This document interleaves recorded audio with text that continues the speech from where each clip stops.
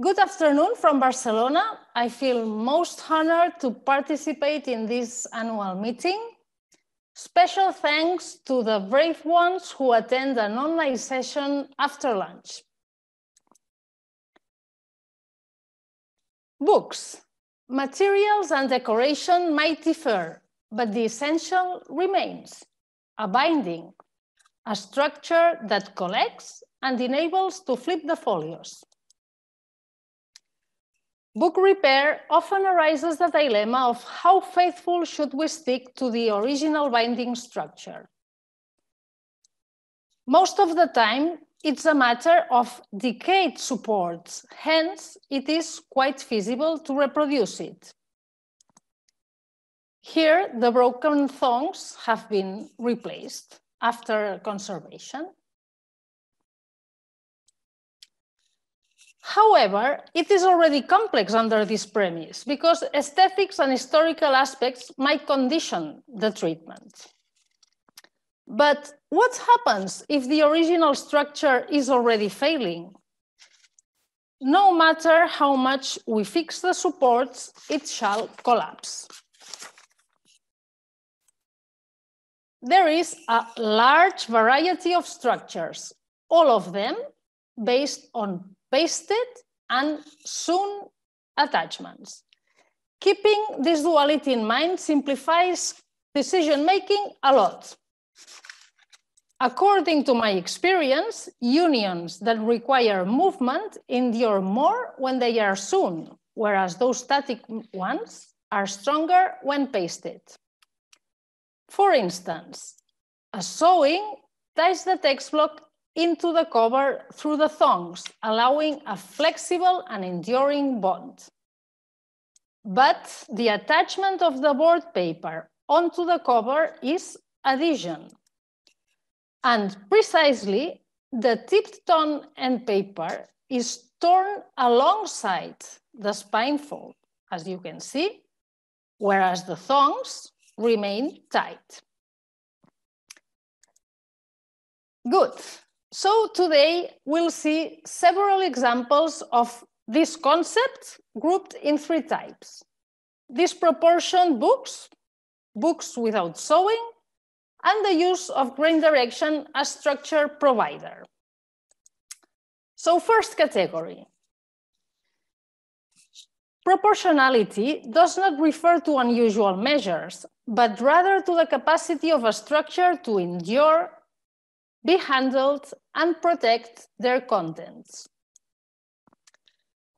For instance, disproportion here lies in the fact that the spine of the text block is twice as wide as the parchment spine. Yes, the binding remains linked to it, but 1/3 of the folios are unprotected. If we uncurl the text block and fix the binding, it shall never fit in. So it's an endurable but failing structure. And not so obvious, but far much common, the case of really heavy books. This one has a recessed cord sewing, whose cords were already weakened during the binding process. In order to prevent bulk in the joint and paste down, the slips were frayed, thus losing strength. And sometime after, the frayed cords gave in. And in short, we'll see how these books were restored.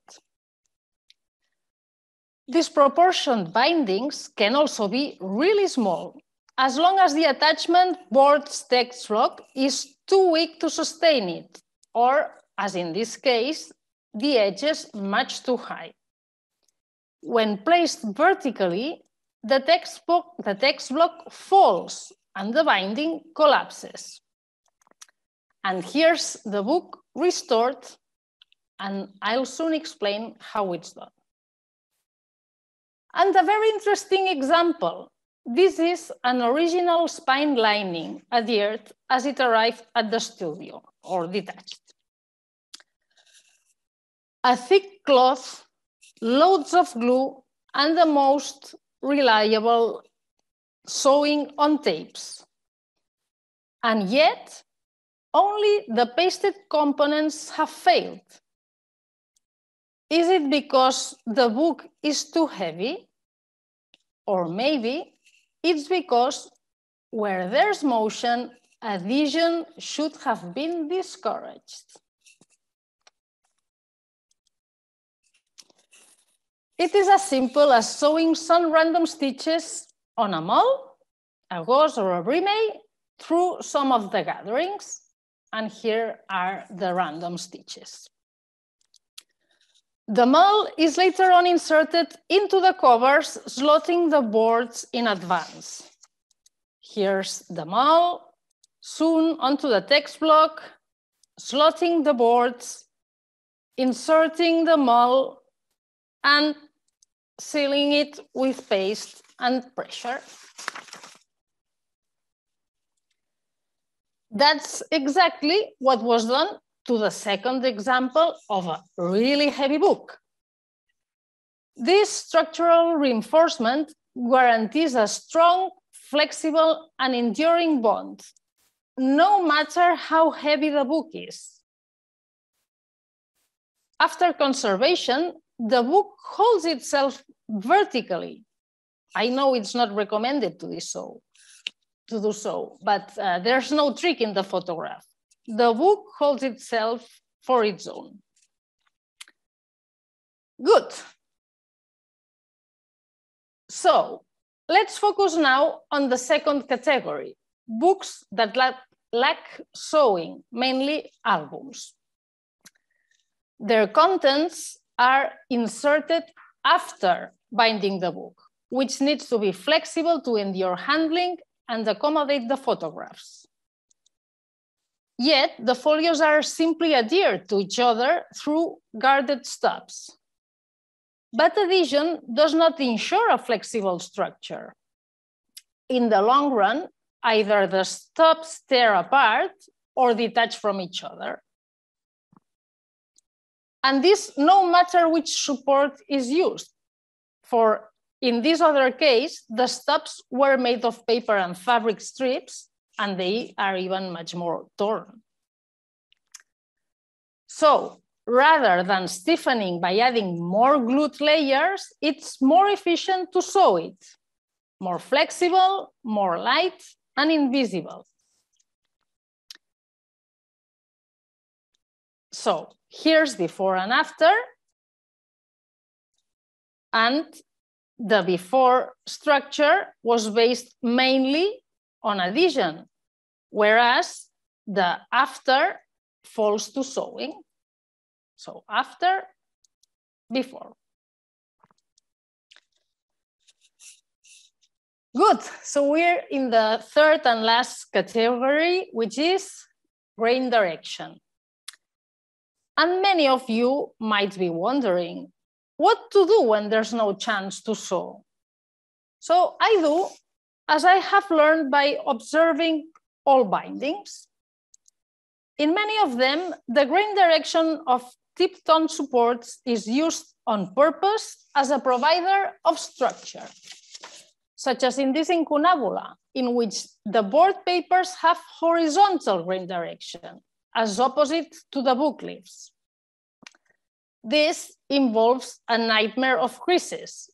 So what's the explanation for experienced bookbinders doing that? A careless and shabby work? A possible reason to assume this imperfection could be that tears along the joint are less likely to happen when in opposite grain direction. Therefore, the paste down becomes not only a covering material, but a support providing significant structural attachment. I have mostly seen it on 15th to 17th century books, but I eagerly encourage further research on this regard. In my opinion, it's an evolution of former structures of joint reinforcements, but I haven't gone much further. Be that as it may, a board paper with vertical grain direction does not prevent tears to expand all along the spine fold. So that's what I take advantage of for sewn and supported bindings, whose damages are well known. I use horizontal grain direction for adhered attachments. Besides, the tight back is converted to a hollow back, providing more flexibility to the wrapper, and the sewing is also reinforced.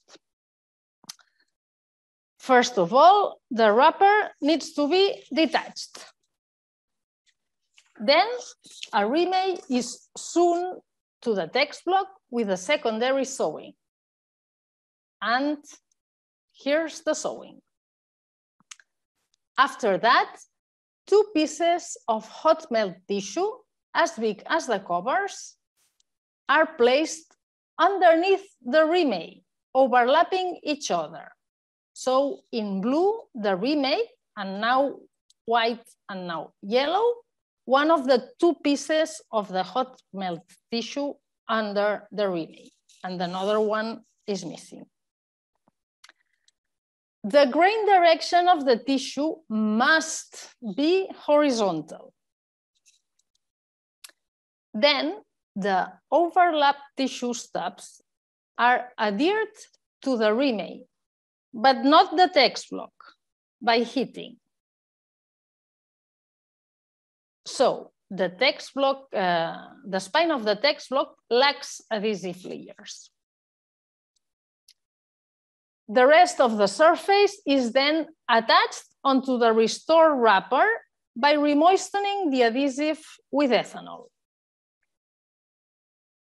And the reason of avoiding water is to prevent distortion of the tissue, which has opposite grain direction. As a result, the text block is sewn onto the remake. The remake collects the tissue attached to the wrapper, and the tissue, which has opposite grain direction, provides a good reinforcement at the joint of the wrapper. And in yellow, I'm showing you the adhered surfaces. But the wrapper lacks any adhesion on the spine area, the one that requires motion. So the structure is quite visible both from inside and outside. Here's before and after conservation. You don't see anything from the outside.